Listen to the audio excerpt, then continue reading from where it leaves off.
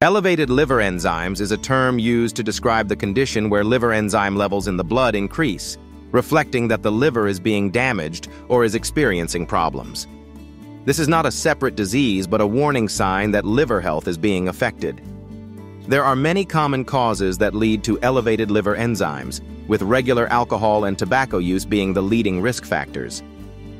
Additionally, habits such as eating fried foods, prolonged use of painkillers, or having fatty liver disease can also cause liver enzyme levels to rise.